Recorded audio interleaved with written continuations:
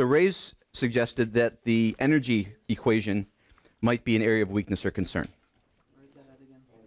It's seen about the page 102, 103 area.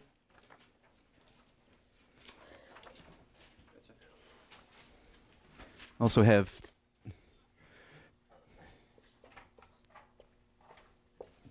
the speed or the light formula.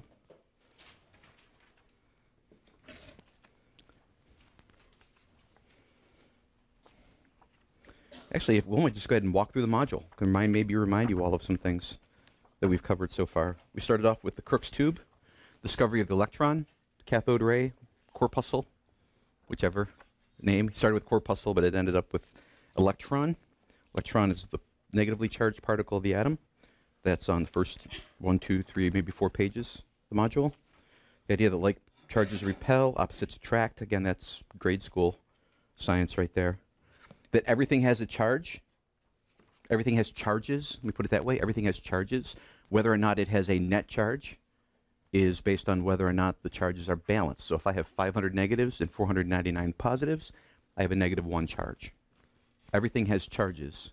The question is, are they balanced or not? And if they're not balanced, it becomes important for our work in chemistry. Determining the number of protons and electrons in an atom. Well, simple. How do we determine the number of protons that are in an atom? We have to use a tool. Periodic table of elements. So any element up here, how do I know how many protons it has in its nucleus?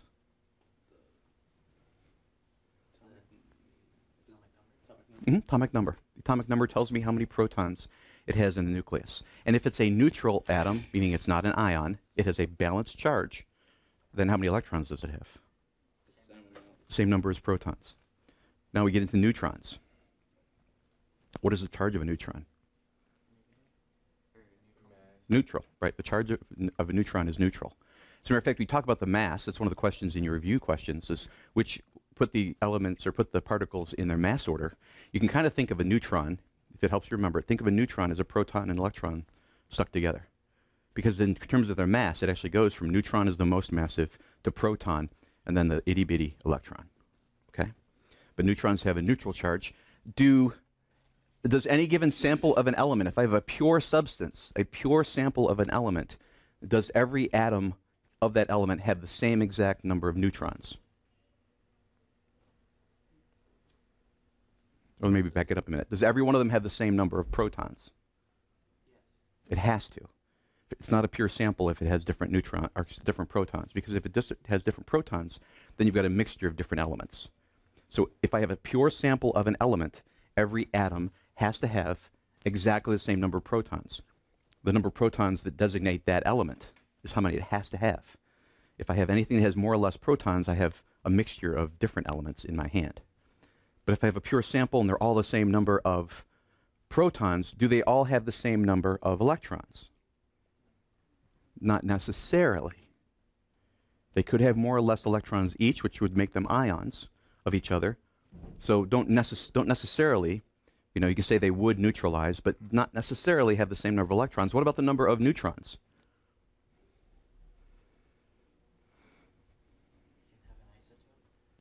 Not that you can have an isotope.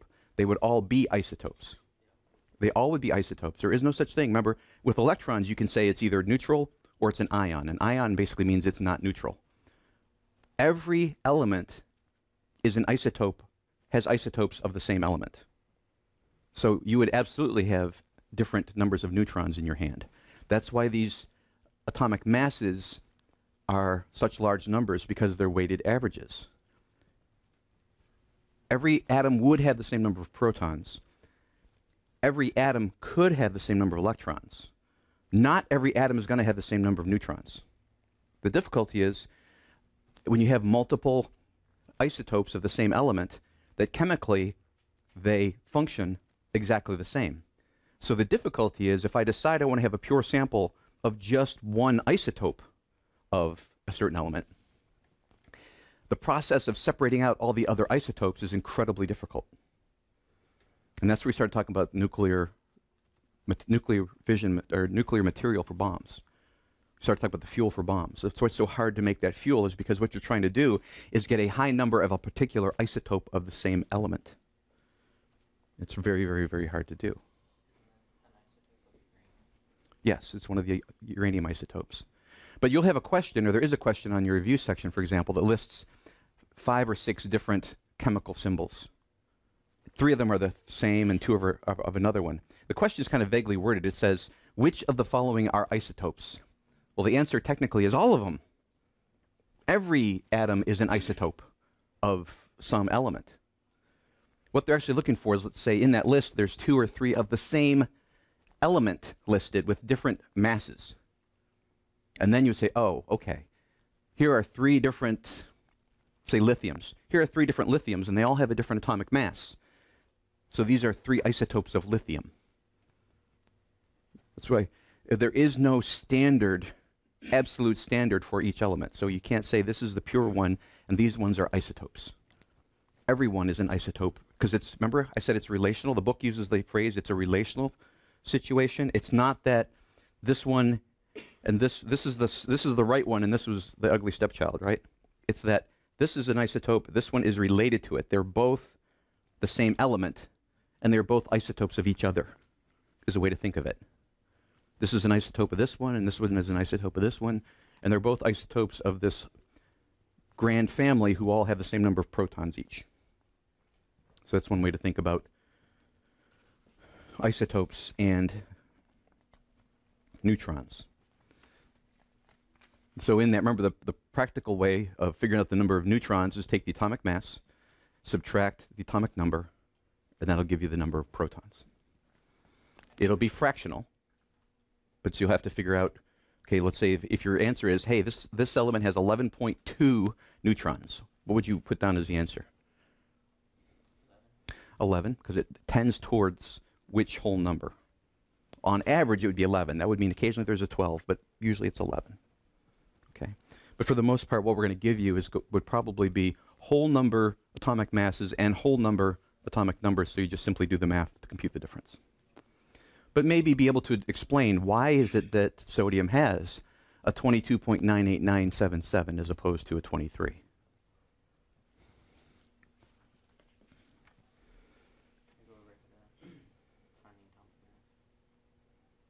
Finding the atomic mass? You won't have to find the atomic mass, you'd be given the atomic mass. Mm-hmm. Or the other, let me put it this way. If you had atomic mass minus atomic number to get the number of neutrons, right? Mass minus number to get neutrons. You could always do the work the other way. Given a certain number of neutrons and an atomic number, what would be the mass? This plus this is this. This minus this is this. It works both ways, but this would be the simple formula right there. Mass minus number equals number of neutrons.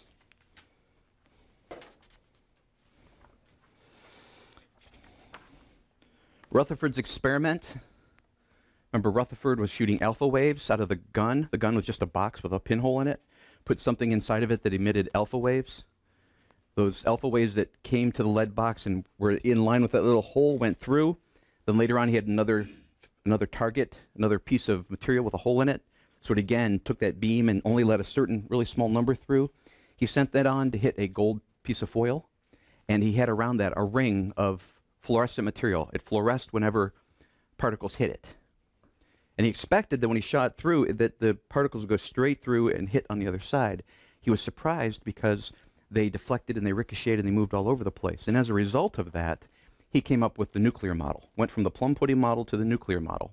And the nuclear model just simply says we have some model now that has a nucleus and things around it, as opposed to it all being just like this plum pudding or blueberry muffin. So the idea that there was negatively charged and positively charged particles within an atom that had distinct locations was one of Rutherford's contributions to the whole model. And again, it wasn't definitively known as the only way or the absolute truth, but it was the only model that they could come up with at the time that explained all of the information that they received from their experimentation.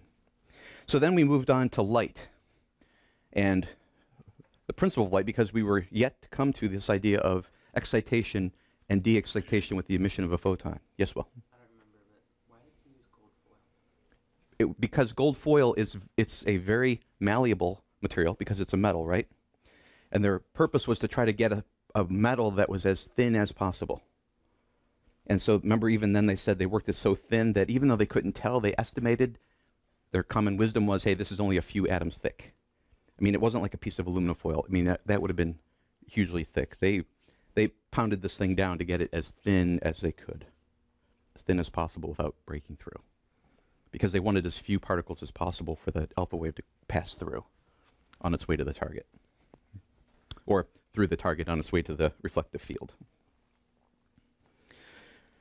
We started talking about light, the particle and the wave models. We talked about the particle-wave duality of light, that light sometimes behaves like a particle and it sometimes behaves like a wave. Then we're on page 99, looking at waveforms. And again, waveforms are hard to draw freehand on the board. I probably should have an overhead projection that gives me a nice consistent wave. But as you look at a waveform, there's certain pieces you need to know, like there's the very top of the waveform. I'll draw a rough one here, but we have from peak to peak is a wavelength, the symbol lambda. Okay. Around the center, from the center point, there's positive and negative movements, and those are amplitude. If it was done right in the scale, the amplitude above would be equal to the amplitude below, about the center. So you have a wavelength, amplitude. Again, the wavelength is going to be the same between any two identical points on the waveform. It could be from top to top, but it also could be bottom to bottom. It could be from crossing center line to crossing center line, because it's a symmetrical wave. It's the same across the wave. If you had another wave, and again, it gets complicated when I try to draw wave over wave, but you could see if I took this wave and I scrunched it together, brought it together this way, the wavelength would get smaller. But for every second of time, more waves would go by. Think this is your t-axis. This is your time. So if I take it and I scrunch it together, the wavelength would be smaller, but it would be passing by more quickly. And I use the example of my hands to talk about frequency. Frequency is like in music, tempo, right? We've increased the frequency. If you think about every time a peak goes by as a clap, as I scrunch it together, the wavelength gets smaller, but the frequency goes up. So squeezing it makes the wavelength smaller and the frequency higher, which is, from this relationship right here, we can see that wavelength and frequency are inversely related. If we say the speed of light is constant, it's a physical constant, it stays the same for our purposes in this class. That the wavelength times the frequency is the speed of light, which means if wavelength gets smaller, frequency goes higher. Because I'm not clapping for you, so for those of you that think that's funny, but when you multiply these two things together, they have to be a constant. Okay? They're constant. So if one gets smaller, the other one has to get bigger. Otherwise, we're changing the speed of light, which we're going to say for our purposes in this class, we do not have the authority to do. There are several times during the course I'm going to say that.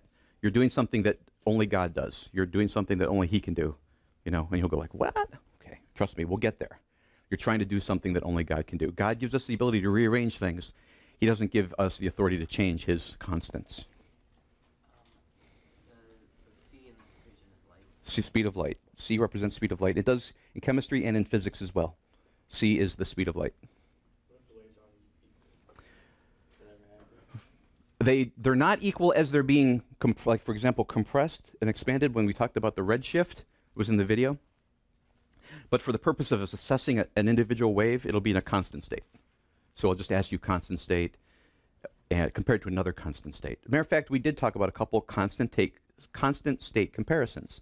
We said if one waveform has a long wavelength and another waveform has a shorter wavelength, how do their colors compare to one another? So you've got a long over here, and say we had another one that was shorter. Again, if I if I were to try to draw two wavelengths, let me try to do two completely different ones, but smaller, just so we can compare them more easily. Let's say I've got one that's looks like that, and another one that's twice as many beats per second than this one. Pretend their amplitudes are the same, but this one has double the frequency of this one. Okay? If we look at these, let's say there's both visible light waves. Okay, they're in a visible spectrum. Which one is going to, and they talked about two different shifts of color, right? There's a red shift and there's a blue shift. Okay? Do you remember the name or the acronym we were to memorize to remember the different colors? Roy G. Biv, right? So Roy G. Biv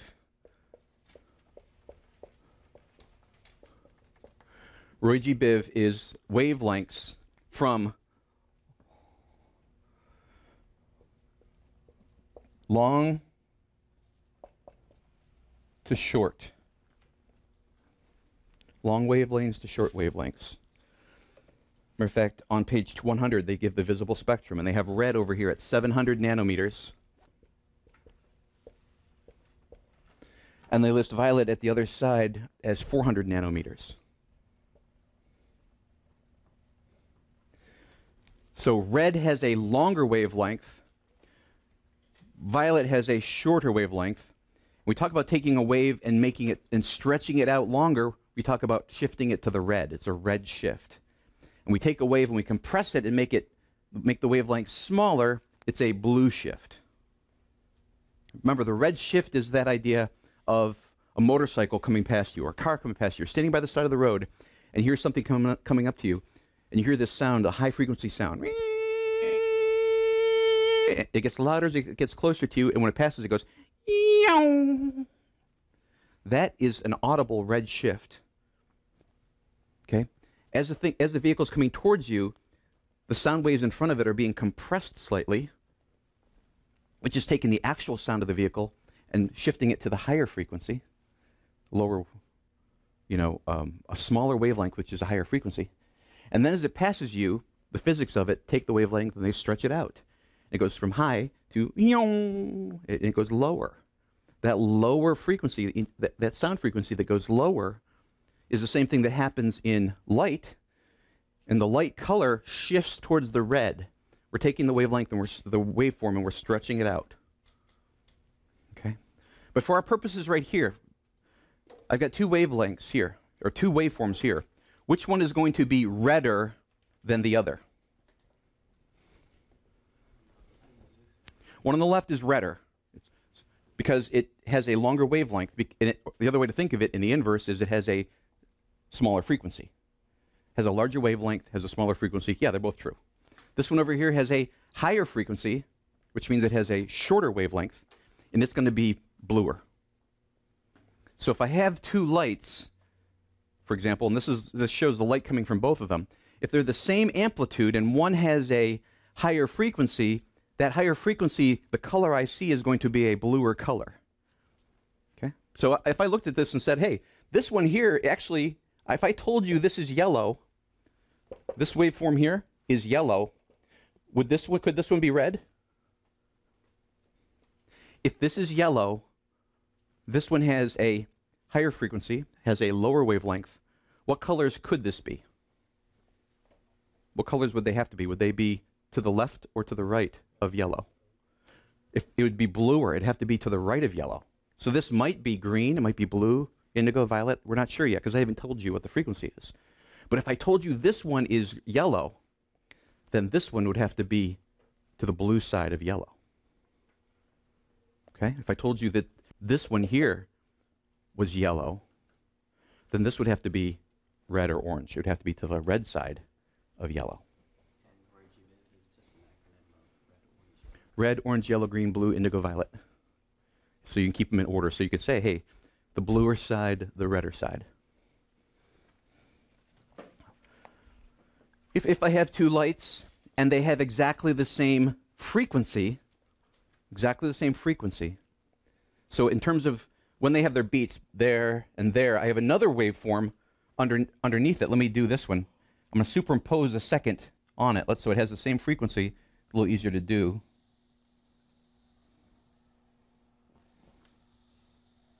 Okay? So I have a second waveform that's inside the first waveform. It's got the same frequency. It crosses at the same points. Its peaks are at the same points. Its troughs are at the same points. But it has a smaller amplitude. Let's say the big one is A1. Let's say the smaller one here is A2. The second waveform has a smaller amplitude. What can I say about it, how it looks to me? Let's say this is light again. How does it look? What changes?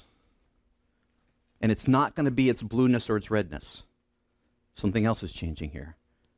So if I'm looking at this light, and I have a second light come on, and I have to compare the two, and they're the same frequency. Since they're the same frequency, they're the same color.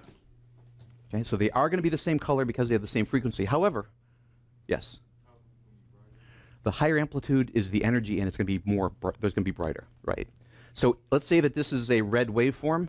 If I had both these lights in a room, and I'm looking at them, lights are off, just those two red lights, I'm going to see two red lights that are the same color. One of them is going to be brighter than the other one. The brighter one has the higher amplitude. The dimmer one has the lower amplitude. They're the same color, which means they have the same frequency. Okay? So you can do this with lights. You could have a rheostat that changes the frequency, and by turning it one way, you could make it redder or bluer, and another one which changes the amplitude, which makes it brighter or dimmer. And in your homes, you know, you've got dimmer switches. Still make those, right? You don't say, you know, whatever, dim the lights. No, if you actually have them on the wall, there's either a slider or a button that you push to turn it on, and then you turn it to make it brighter or dimmer. That is a rheostat, which is doing this. It's making the amplitude greater or smaller to make the light brighter or dimmer. If I had another one, again, that changed the frequency, I could make the light bluer or redder.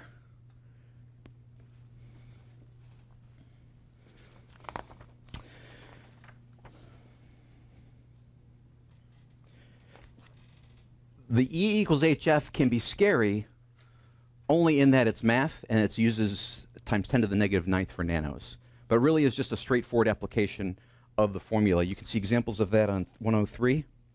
That's using both these formulas, the light formula and the energy formula. To remember to get, you may see on a test, you may see a light spectrum that shows you the different wavelengths, like on 105, it shows you the different types of waves. And the electromagnetic spectrum, they consider that all to be light. Okay, do you need to go? The visible light, we think of light as visible light, but they use the word electromagnetic radiation to talk about all light, and that includes everything from gamma all the way down to radio waves.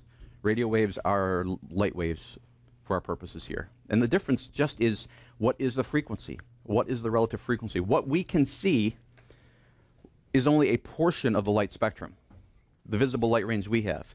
Now, there are animals, for example, that see infrared.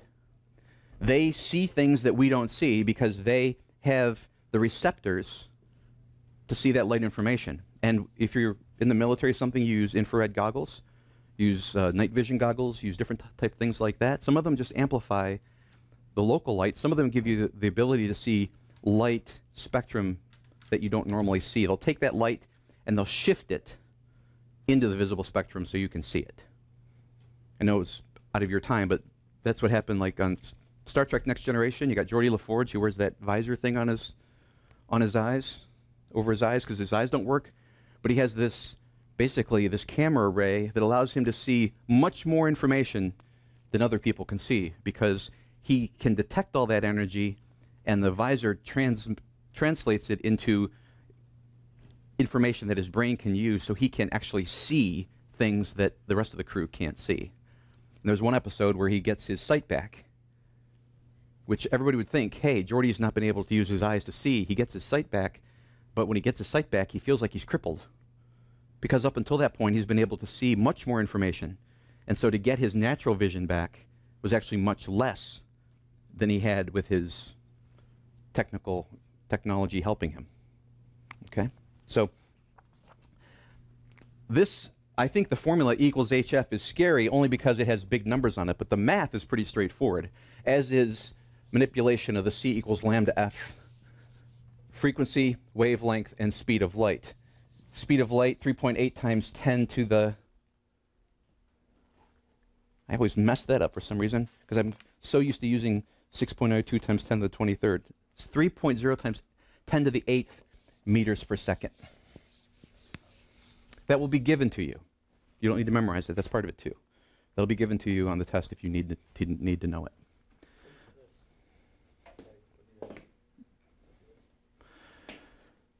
Well, we finish Wednesday, right? Wednesday is the last day before fall break. So it's going to be before. It would be Wednesday at the latest.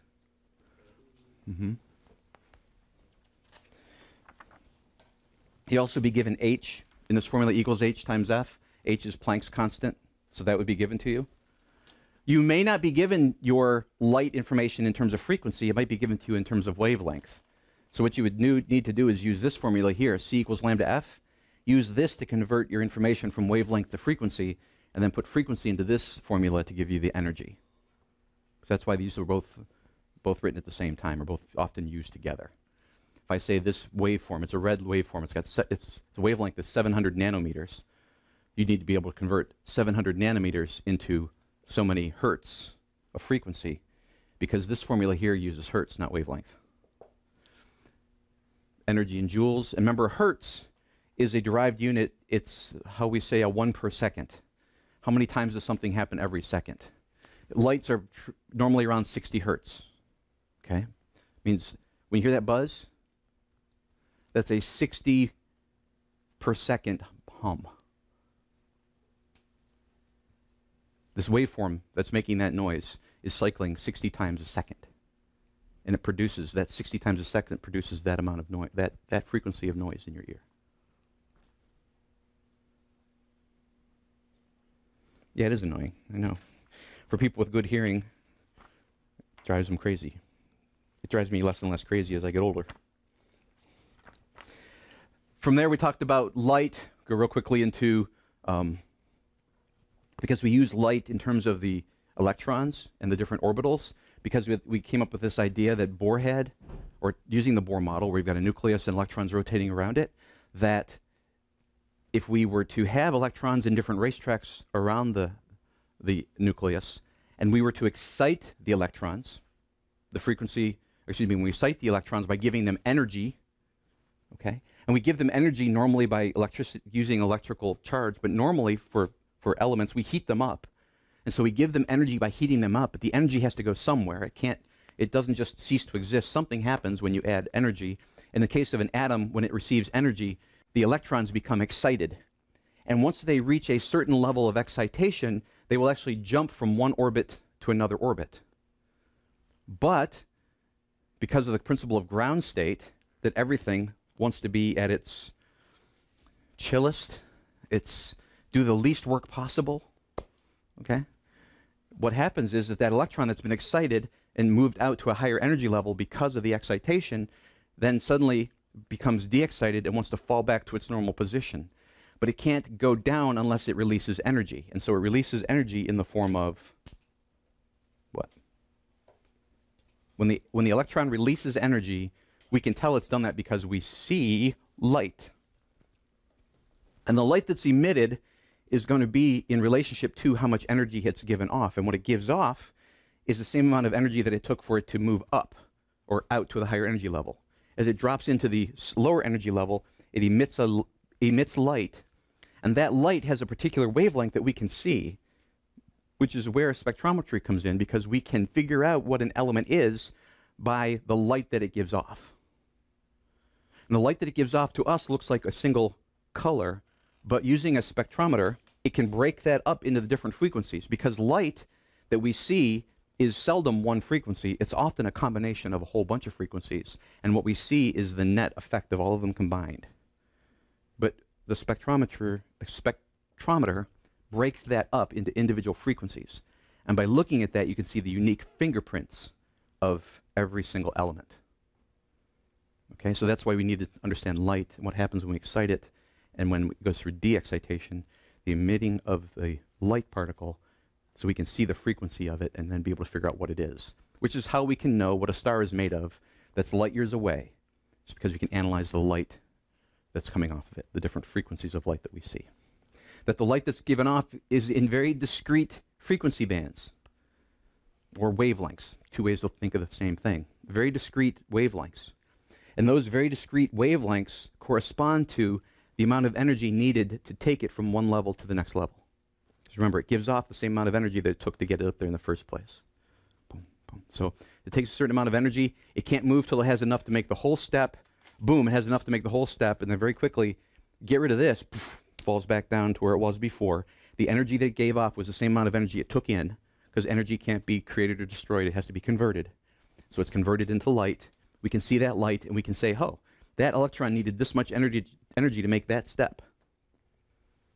So by seeing the step pattern, we can see the different amounts of energy required to go to each different level within the orbitals. The orbitals have different shapes. The s orbital has what shape?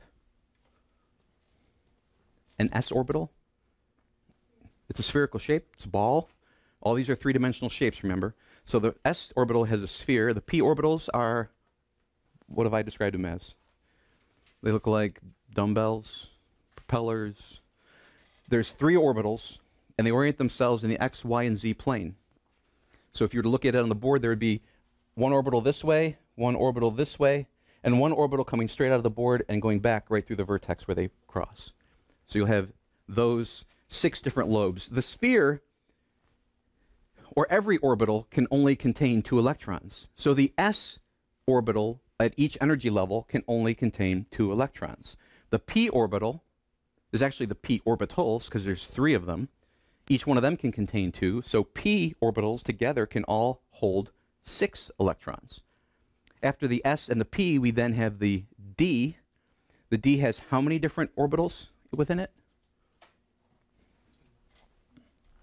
It holds 10 electrons, so it has 5 different orbital shapes, each one holding 2.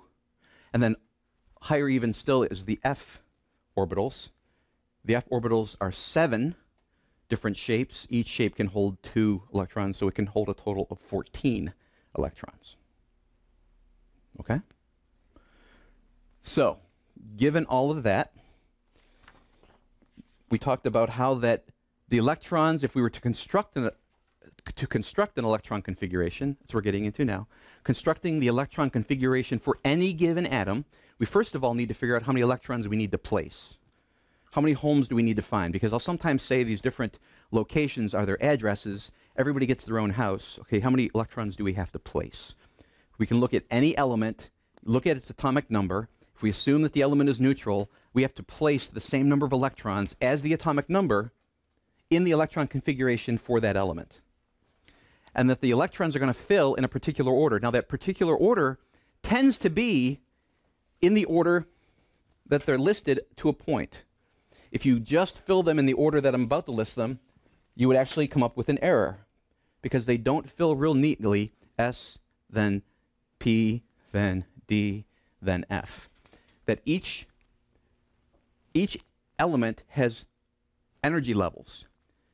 Large differences between one set of orbitals and another set of orbitals. So you can think of this as major jumps in energy versus more minor jumps in energy. The energy levels, I'm just going to write about the first 5 on the board. And again, this is much review, but because next week is a kind of a shortened week, we need to kind of put this in now. So I'm going to say there's 5 energy levels. What are the orbitals that are in the first energy level? We have s orbitals, right? Are there any other orbitals in the first energy level? No. Okay.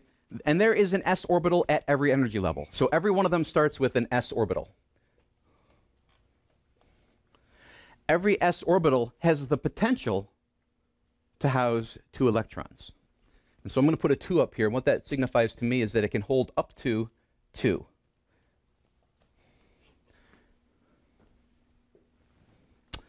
Second energy level. What orbitals can it contain? S and P. As can, potentially, every other energy level. The P's can hold up to 6 electrons. Are there any more in the second energy level? No. Third energy level. Do we add anything? We have the D's, which can hold 10, as can every other energy level above that. And the fourth, we add the Fs. Now, it would be easy if we're trying to house electrons and we had to fill up, 90 electrons if we just go, okay, 2, 4, 10, 12, 18, 28, and just fill from top to bottom, left to right. But it doesn't work that way because of some of the physics behind it. So we go ahead and draw this slant diagram. Yes, it does. Mm-hmm.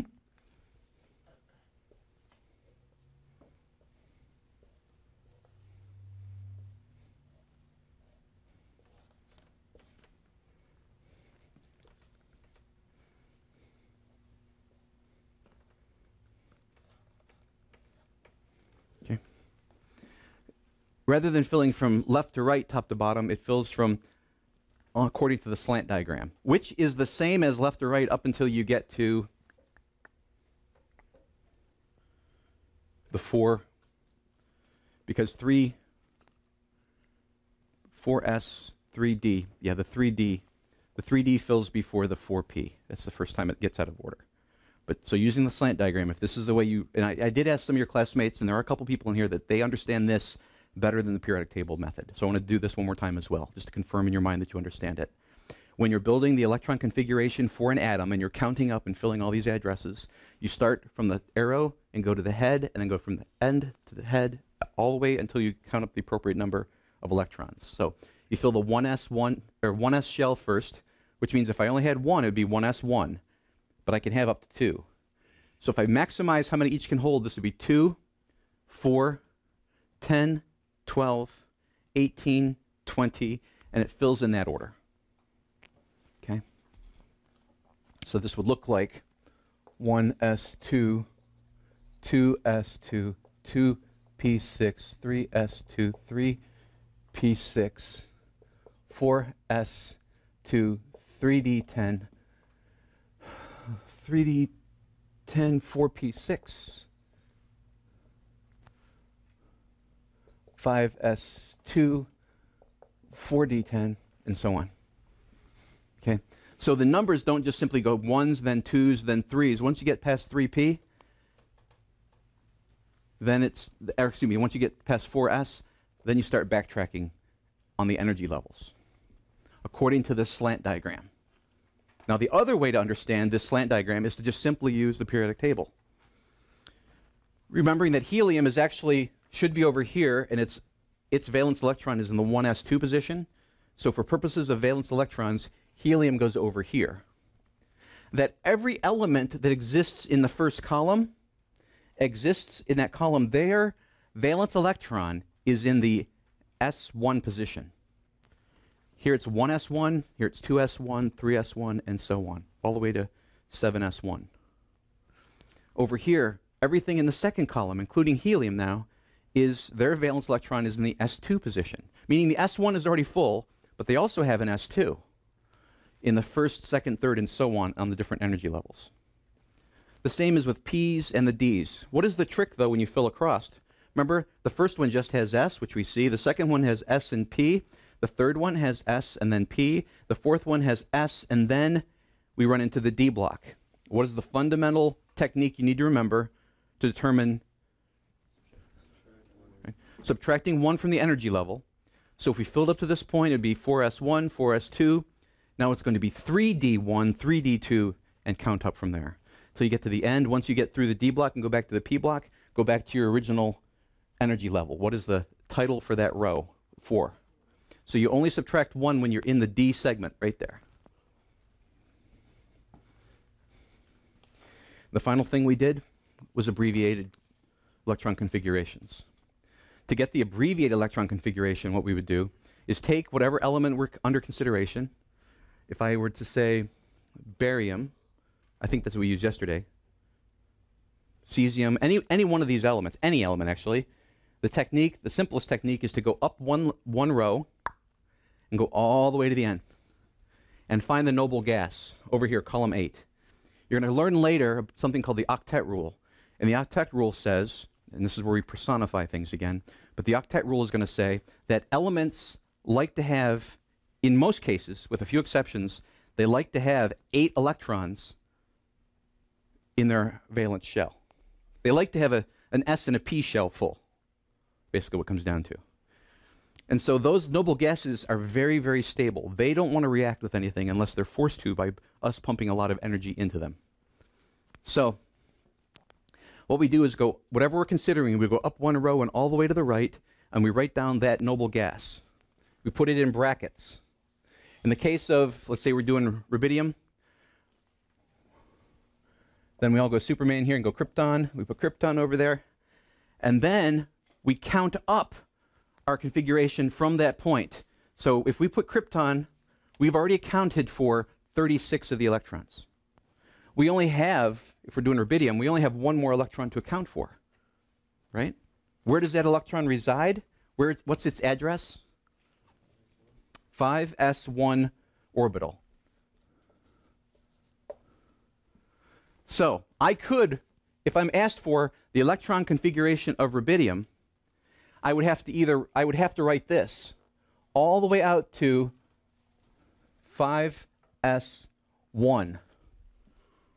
That would account for all my electrons, but I could also shorthand it if I'm told. You'll be told either write the full electron configuration or write the abbreviated configuration. If you're given the option to write the abbreviated configuration and you already had the full one written out, all you'd have to do is go back to krypton here and say, you know what? Another way for me to write all of that is to write that. If I write krypton in brackets, it represents 1s2, 2s2, 2p6, 3s2, 3p6, 4s2, 3d10, 4p6.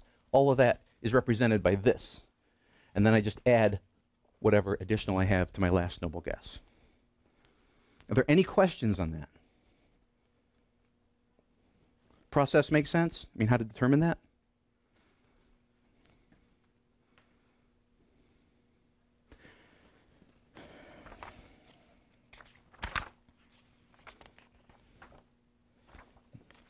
And again, the only thing that we haven't, I believe, haven't covered in detail is to actually do more of the math problems, which are tedious. That's why I would encourage you tonight, I would encourage you to look at both On Your Own's 3.4 and 3.5.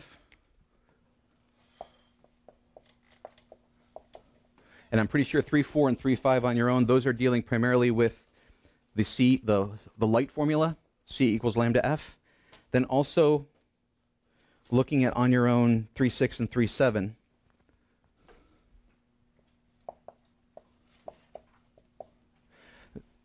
These two are looking at the first formula of light. The second one is looking at the energy equation for light. Again, the On Your Owns are in the book. The answers are in the book. Try them. See if you got them right. And study the answers so that you understand why you got them wrong and how you're going to get them right as part of the quiz tomorrow. Okay? Yes, I did tell William I was considering a quiz today. Basically, it was going to be based on how this review went. If there was not any attention, if you're sleeping, if there wasn't any nonverbal feedback, I'd just say, fine, you already think you know it. Here's your quiz. Take your books and turn to, and here's the numbers we were going to quiz on. But today, you all seem relatively motivated to pay attention. So we did the review today, the quiz tomorrow. Okay? Don't think stuff like this doesn't affect how we run each day, okay?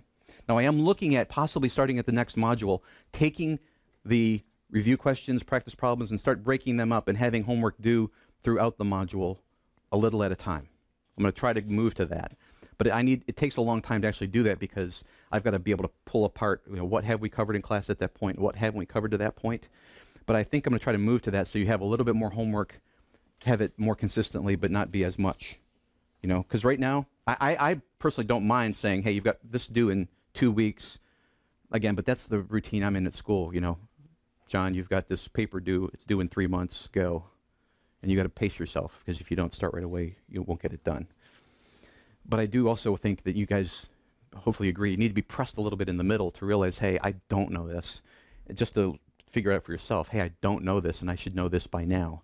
I don't want you to think that you can put off knowing this stuff till the last minute and do well on the tests. So I'll play with that a little bit and see if we can come up with something a little bit different. I do want to be able to put more grades in as you go. I know some of you are athletes, for example, It's really hard to change your grade in here if we don't have anything that's graded till every other week. So as much as you might agonize over tests, again, the tests and the quizzes and things like that are really designed for you to show that you know something, and for some of you, so you can play sport, so you can get back on the team. I mean, I actually do want to, and I do want you to be on, I do want you to be on the sport, but I do want you to know the material too. So I'm not going to teach to the test, and I'm not going to, you know, give you grades just so you can play. At the same time, I'm sympathetic, so we'll figure it out. We have a couple more minutes. You're free to quietly talk in study hall if you'd like until the end of the period.